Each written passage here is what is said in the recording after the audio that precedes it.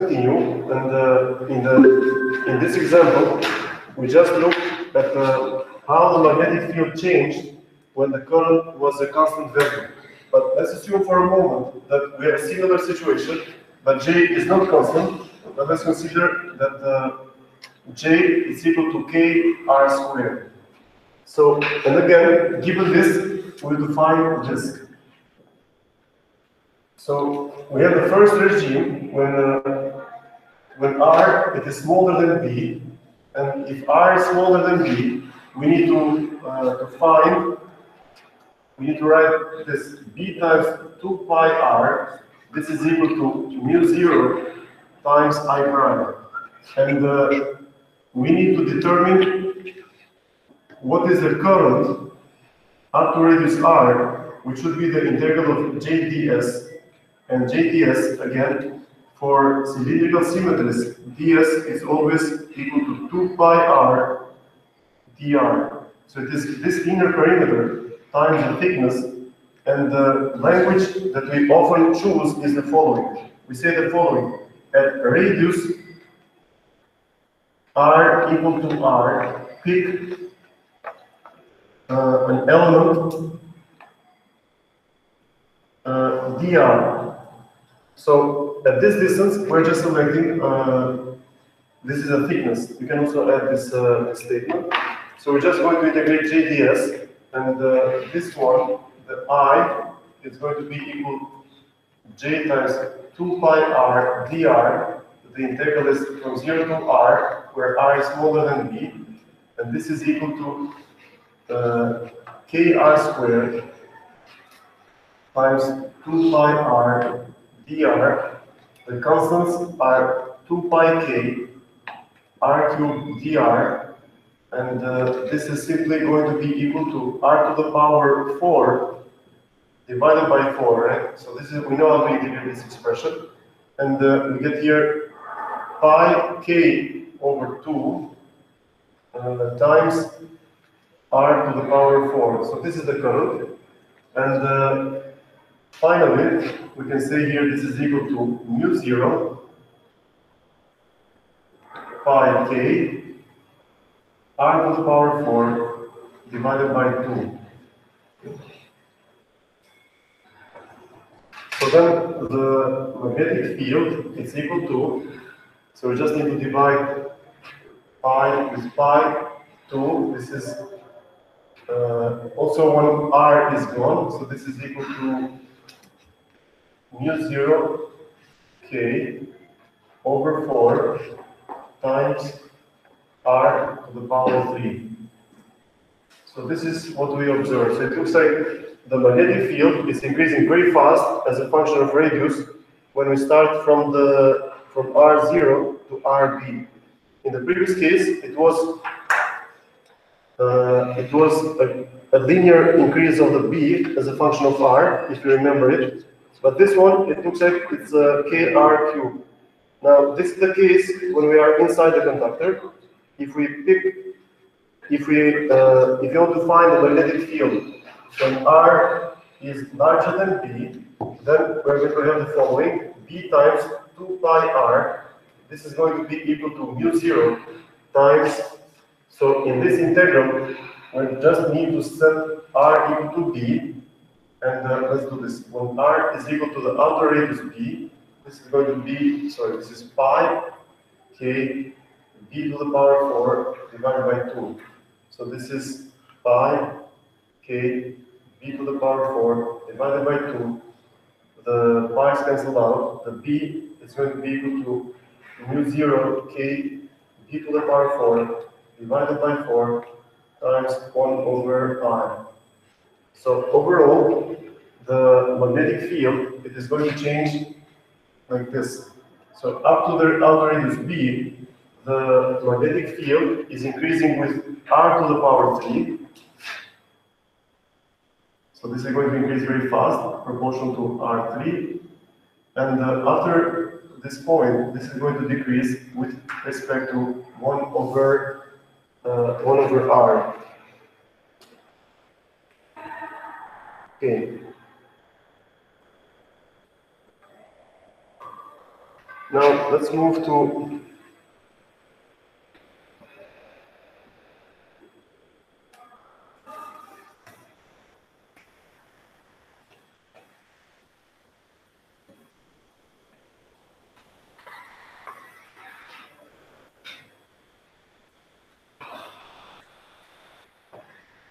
okay, so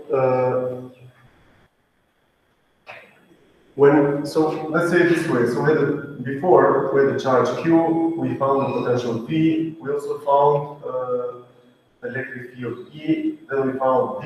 We could find the polarization and many other vector fields, which we already know how we found those. Now, regarding the when you go from electrostatics to magnetostatics, now from J we will have to find a vector A. We need to, so this is the vector potential, and actually the need for the vector potential, it is fundamental, because since the divergence of the B is equal to 0, if you remember, we used to have a relationship in the vector fields, which was like this.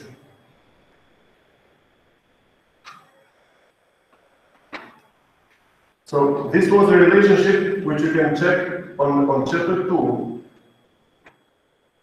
We had such an expression. But then today, we learned that since we don't have a magnetic monopoles, the divergence of B, it should be equal to 0. Which, after we applied the vector properties or the divergence theorem, we learned that what this really means, this means that the flux of the magnetic field, ds, was 0. Now, if this is true, so let's forget this expression here. If this is true, we can say that B can be written as a curl of some vector potential. Okay?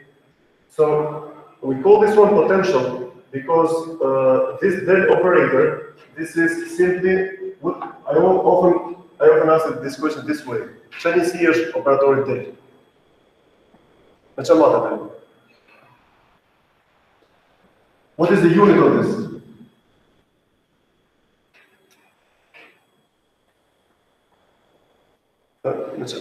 Siempre schon një sinë masis mbi cilën aplikohet kjo operator. Për shembull, kur kemi fushën e elektrike E-ja, është barabartë minus dV për mbi dx. Çfarë njësie ka potencialin? Volt. Po kjo? Metër. Pra kjo është volt për metër. Që do të thotë derivati me x-in e ka njësi 1 për mbi metër. Është invers metër. Kjo është. U të pyetën për si shpesh. Ndodhte. That operator, the unit of this one is 1/meter. The Laplacian operator, so this is the Laplacian, okay? Sorry, this is 1/meter. The Laplacian, this is 1/meter squared. Why do we call this one the Laplacian? Because this was the Laplace equation, right? So again, the derivative of a potential, it gives us the intensity. Similarly, this is the derivative of some potential. So we can, to some degree, we can say that if we have a current density, of course, from this current density, we can determine some current I, ampere per meter squared, ampere I, we can find the B. So we are using this derivations like this, but at the same time, we can also say that from J, we can find the B, okay? At the same time, from rho, we can find E. But for these two different problems, we can use an intermediate way of not finding the B from the J directly, but adding one more step. Adding one more step is the following. We find A, and from A, we find the B. In a similar way, from rho, we can find the potential B, and from the potential B, we find E. Now, the second approach, it is longer. We have twice more operations, right? But it is very simple. So we're going to select this option or this, and once you get up to the third year, you're going to see this a lot. Okay, so get ready for this. So you should get ready for this. That whenever you have these sources for the fields, it will always be easier if you find the A for the magnetic field and the potential, the scalar potential for the electric field E. This is a vector potential. This is a scalar potential. It's good if you do it like this, like this, like this, like this, and that's all. So. And then, once we see this, these two domains, the magnetostatics and the electrostatics, we have duality relationship. This is also very important. Relation. So the duality relation. This just states that if all the equations that we have for electrostatics, they are all valid for magnetostatics, it will be exactly the same expression. Only that sometimes we have to change for whenever we see the permittivity, we may have to substitute it with 1 over the permeability. Okay, so these features, they are preserved in two different domains. Now, why did we mention this one at this part? We mentioned this because when we had the Poisson equation for electrostatics, we had such an expression, such as the Laplacian of the potential V. This was equal to minus rho V divided by epsilon 0. Okay. So this was this is not Laplacian. This is the Laplacian operator. This is the Laplacian operator, but the whole thing is called the Poisson equation. And when we had this equation, the solution, it was equal to, so the solution of this system, it was the following. This was equal to K times the integral of rho dV over R. Okay. So this is what we used to find.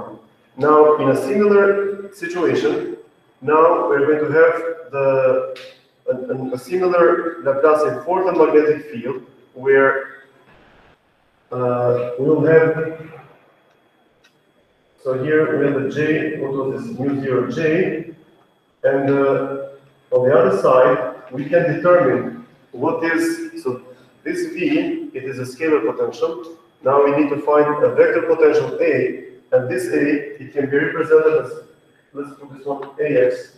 This is mu0 divided by 4 pi, integrating over Jx d volume divided by R.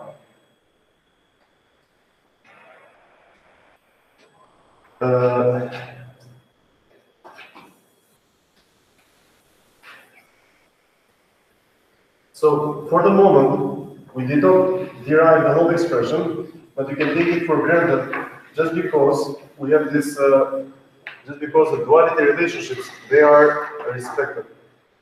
And now, so from this one, we see that AX is equal to mu0 divided by 4 pi, Jx integrating over the volume divided by R, where R is the distance from the source, from the current source, to where we want to do the measurement.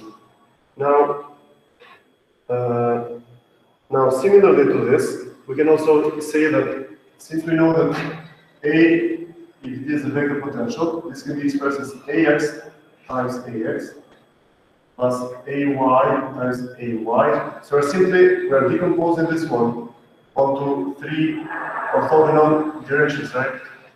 And now, if this can be decomposed this way, we can write the same equation for AY is equal to mu0 divided by 4 pi times JY. Okay, so we just put the current density, which is pointing along the Y direction. The AZ is also going to be the same way, mu0 divided by 4 pi JZ. So now, if you ask your friends in third year, including Andy Wenger, he'll immediately say, oh yeah, they are doing it right now when they're analyzing the antennas. So they have some current density. Whatever the current density direction is, they immediately get this A vector field in the same direction. For example, the possible direction for the current density is the following, where J is equal to J times A phi. And what is this? This would be a loop. You can have a loop which is carrying some currents. This is the direction of the J. immediately what you can learn from here, we can say that the A phi, the A, it will have a direction A phi. What does A phi mean? This means that this will have it will be a field which has some non-zero circularity, the same way that we use the right-hand rule to find the respective vector fields. Now, from this expression, the next one that we want to discuss is that this flux. Now, this is just to help us to get some intuition into the whole problem, or some aspect of it. So the flux is always equal to B dot ds, and instead of B, we can write here, so B is the curl of A, right? So this is the curl of A, integrating over ds. But we know that this looks like a Stokes theorem, right? Stokes theorem is like the curl of some vector field. This is a mistake, this is ds, this is meter squared, this should also be meter squared. So the curl, the integral of a curve over some surface area, it should be equal to the integral of this vector field over some closed line. Okay? So these two are equal to each other, which it is interesting, but the way to represent this one is the following. Let's assume that we have some contour that looks like this. And we want to find the flux. What was the flux? It was always some vector field taking the dot product with the surface area perpendicular, because every surface area it is defined by a vector which is perpendicular to this. So this is the vector here, this is the vector here, this is here, here. So this is how we denote it. And it looks like if we have some vector field which go like this, so this is the B again, then the flux over the surface area is B times ds, and this is also equal to the line integral of this A. Okay? So if this is the A, so picking up this A and integrating like this, it is the same way as, and maybe it's better if you do it like this. Let's imagine for a moment that we have some vector field which is pointing out like this. This is the B. And let's call this one B is equal to B AZ. Then, what is the flux here? Flux is magnetic field times pi r squared. So this is, so flux is equal to B times pi r squared. That's good.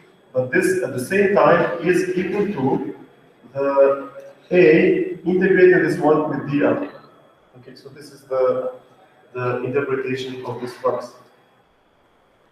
Then, what we can do next is that we have here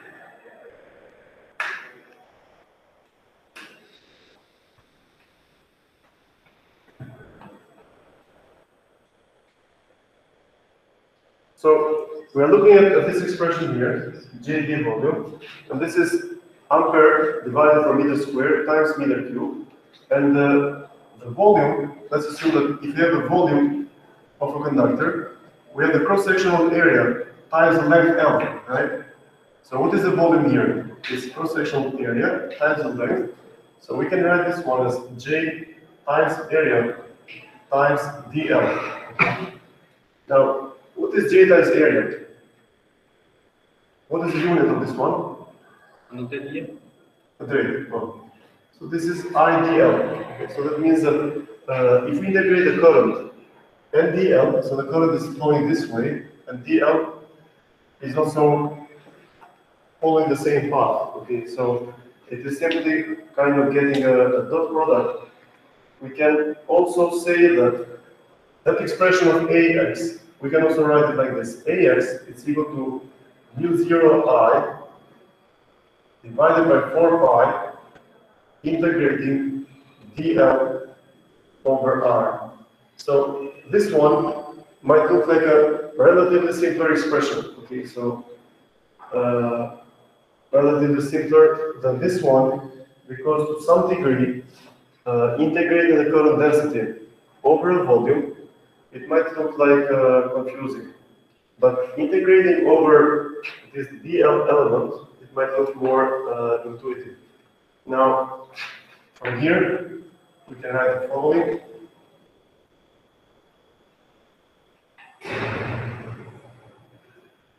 And we can get the expression which can be written as B is equal to mu 0 I divided by 4 pi integrating dl cross AR divided by R squared, and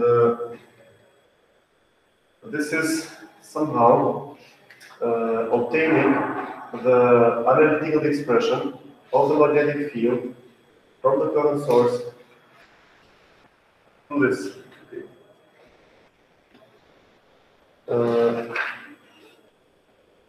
Okay.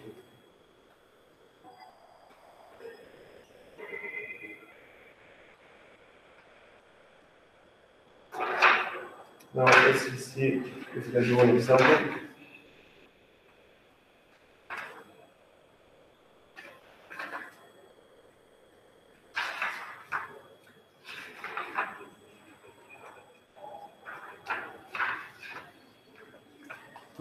Let's see if I have any.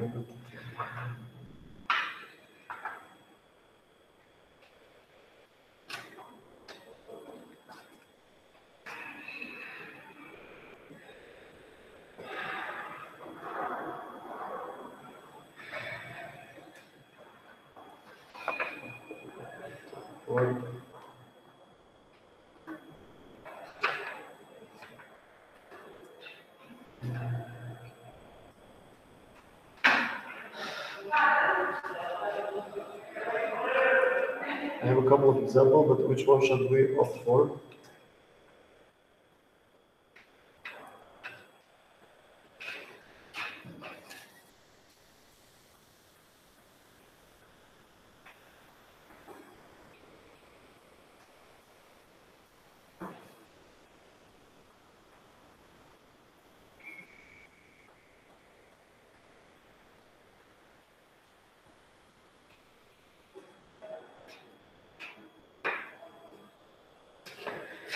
Let's assume that we have a wire which has a length of 12, and this is extended in this way.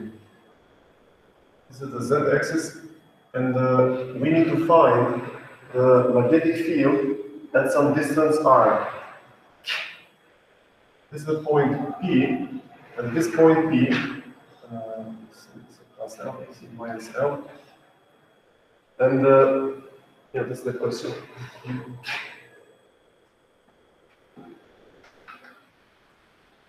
How can we find the B? Now, regarding this B, what we can do is that we can implement right away what is this vector A.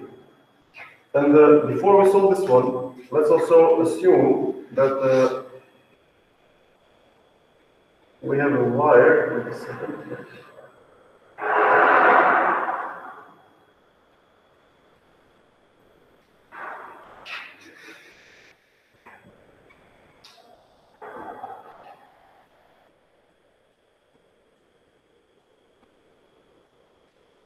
So maybe it's worth noticing that the current it is pointing along the AZ. So current is moving up this way, and this is the z-axis. And immediately we can apply this this equation. But also, in order to do these integrals, what we can implement, we can use this terminology. We can say that at a height delta z, we can pick up an infinitesimally small element dz. And then we want to determine what is this dl. dl is in fact, it is equal to dz because it's pointing, is that element with this direction. And another notation that we can include here is that whenever we're going to integrate the place where the charges flow, we can denote them as z prime, because we can have also a normal z, which could be the distance between two different points. Okay. this is just denoting that this is over the current. And by the way, we see here that if the current is I equal to A times AZ, what can we say about the A at point P? This should also be like this, okay? So A at this point, it should be like this. We don't know the magnitude. The direction, we found it. It's easy. It is pointing along the Z direction. For sure, once we know this AZ, then the next question will be, how can we find the B? How do we find the B? B is going to be something like this, AX, AY, AZ, right? Derivative with respect to X, derivative with respect to Y, derivative with respect to Z. This is 0, 0, AZ, right? So this is how we're going to find these. Now, it depends whether we're going to use the Cartesian coordinate system or the cylindrical coordinate system. Using cylindrical coordinate system, it can be smarter. That means that we just go to the formula sheet or to the cheat sheet, we write this curl operator in the Cartesian coordinate system, so in the cylindrical, and not here. But just as a reminder, so once we find AZ, we just implement this. Okay? And since AZ, it is pointing along the Z, the B, it should point perpendicular to AZ, which is going to be, B is going to be on the plane X and Y. Okay? Or otherwise, if we are dealing, so if you have X, Y, Z, my previous statement is correct. If we use R, phi, Z, then we will say the following. If A is pointing along the AZ, then the B, it will have a projection along the AR and a projection along the A phi. Okay, let's move ahead. So now A, it is, so we found we have to denote the Z. We need to denote also what is the distance R. This is R.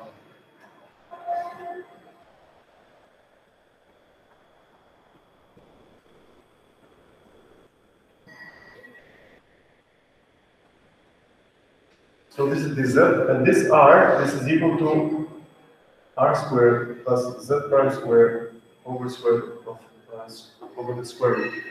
So we just need to integrate this expression, and we can use the table integrals, because to me it does not look like a simple one where we can use substitution rules, or unless it looks like this is going to be some challenging one. But after, if we use the table to integrals, we find that this is going to be equal to mu0 I divided by 4 pi. That's right.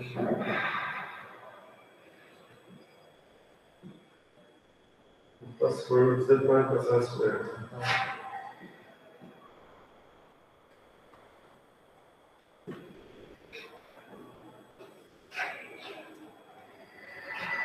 Okay, so let's move ahead. So z prime, it is where to consider the limit from plus L to minus L. And this is equal to mu0 I.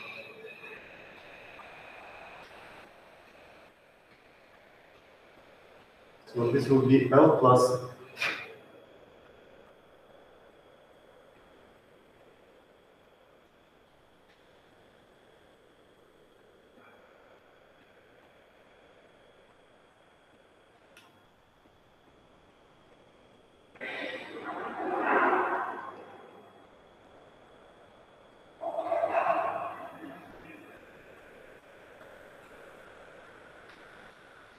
okay.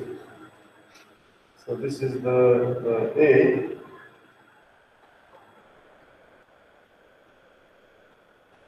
And then we need to determine the B.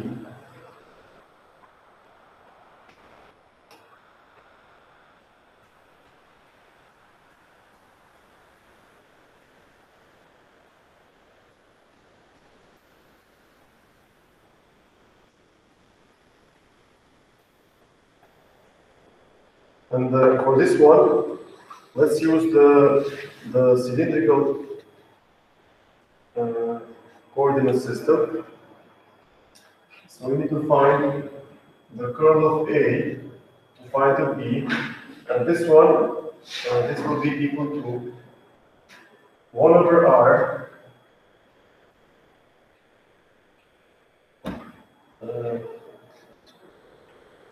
times AR, let me read it here.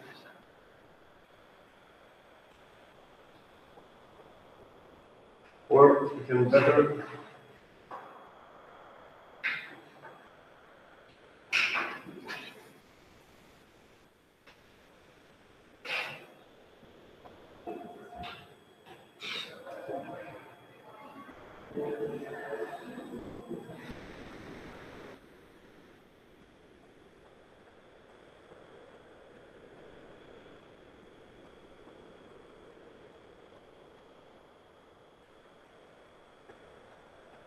minus 85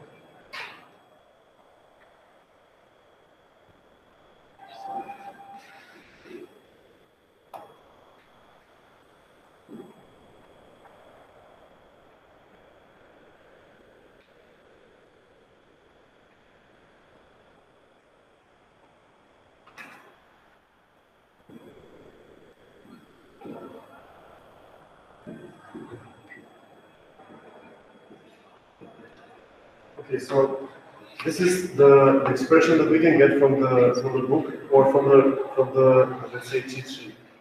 Now, in all of these terms, will have that AR and A phi they are both equal to 0.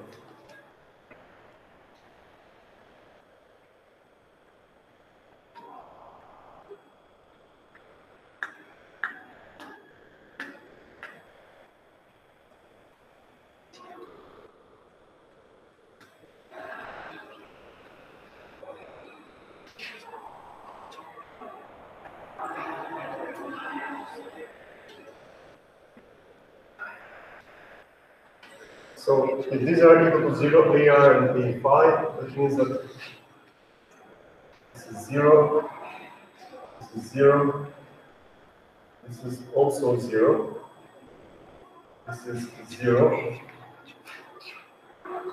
okay, and so these two are different from 0, so we have AZ taking the derivative with respect to phi, and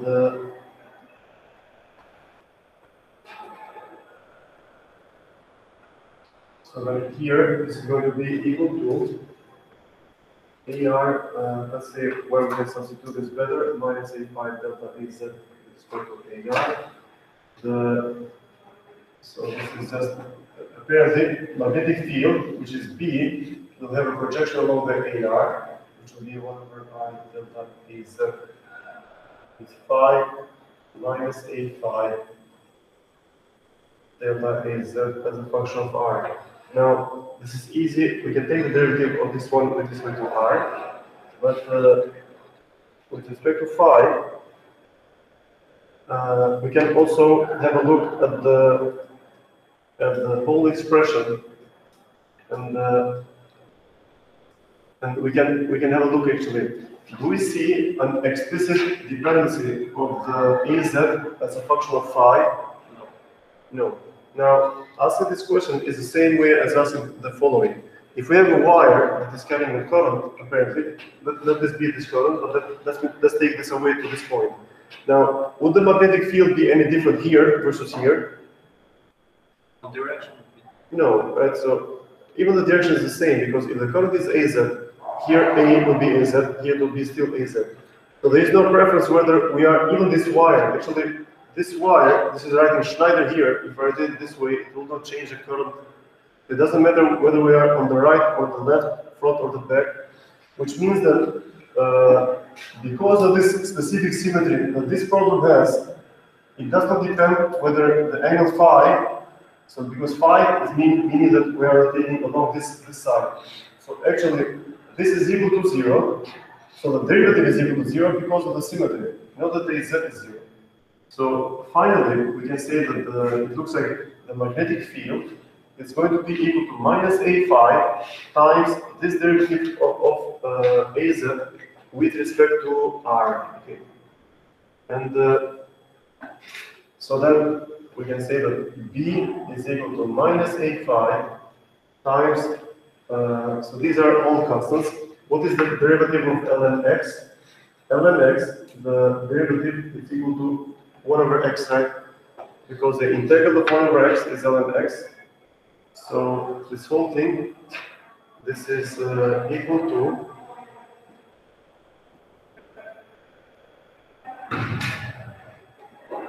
times 1 over x. This is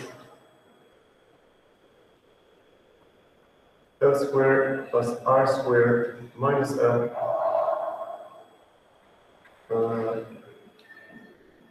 L squared plus R squared plus L. And then we have to take the derivative with respect to R of this of these terms.